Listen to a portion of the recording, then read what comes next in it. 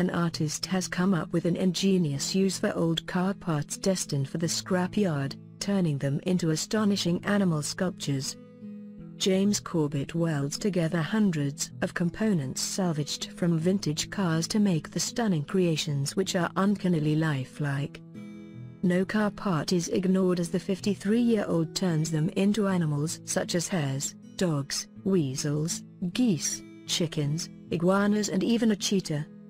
Each sculpture can take up to 3 weeks to make as Mr. Corbett painstakingly studies his subject, then sets about welding the parts into place.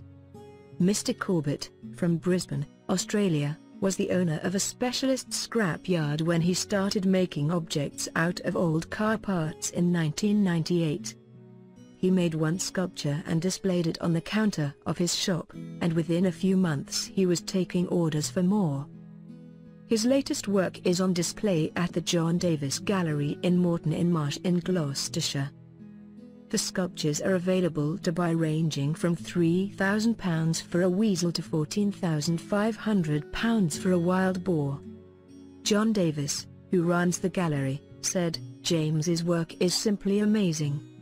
He takes car parts from vintage and classic cars and turns them into stunning sculptures. There is pretty much no one else in the world doing what James does, and certainly no one doing it to the standard he does it." He used to run a scrapyard and one day decided to make a sculpture out of spare parts that were knocking around. Mr. Davis added, "The result was amazing and his work was an instant hit." He makes everything in an enormous workshop in Brisbane from a collection of car parts he has spent the last 15 years building up. Every single part of each sculpture has come from a car.